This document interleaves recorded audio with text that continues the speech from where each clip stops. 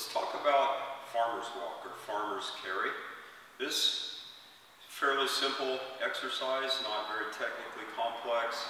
It's a real powerful training tool though for building strength in a number of different ways. You almost call this a secret weapon of strength development.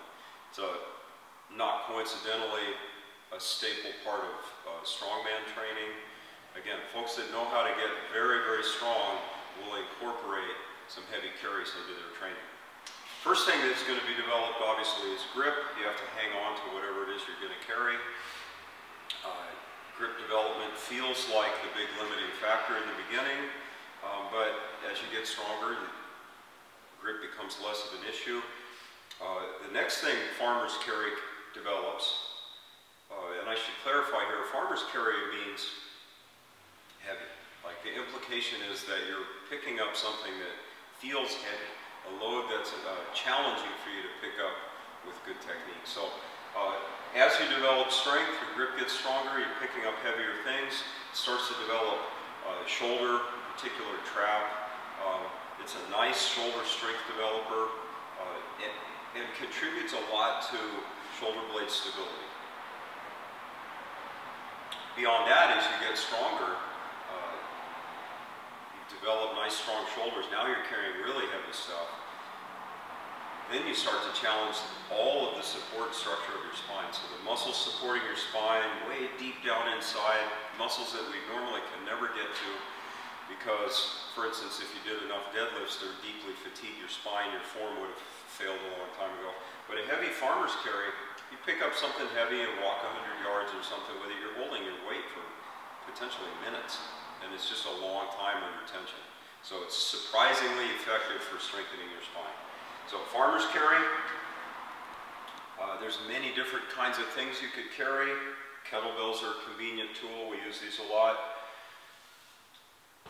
Pick up your load with a good deadlift technique, so don't be sloppy about standing it up. And again, the load should be heavy enough that it's a challenging deadlift to pick up in the first place. Squeeze your tummy a little bit as you walk, and if the load is heavy enough, you may find yourself staggering around a little. You have to shorten your steps and just in general be careful. Same thing as you're putting the weight down. Don't relax yet. You have to put that stuff down safely and protect your feet from getting crushed.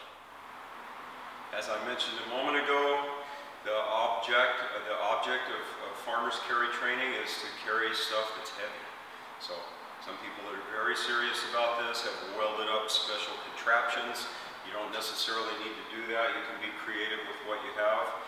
One technique that I like a lot is to double up. And let me show you how this works.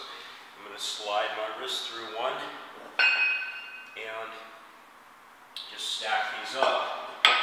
Keep your thumb out of the way. No reason to smash your thumb. And again, good deadlift picking it up. Same thing putting it down. I'm going to keep a little bit of energy in the tank so that I can set that thing down without smashing my feet. So farmer's carry training should not be limited by equipment. You don't need to have a complex set of kettlebells or special tools. Use what you have. Here I have a couple of 6-gallon camping water jugs, so that's going to translate to about 48 pounds. Same thing. This is practical if you're going to go on camping trips, but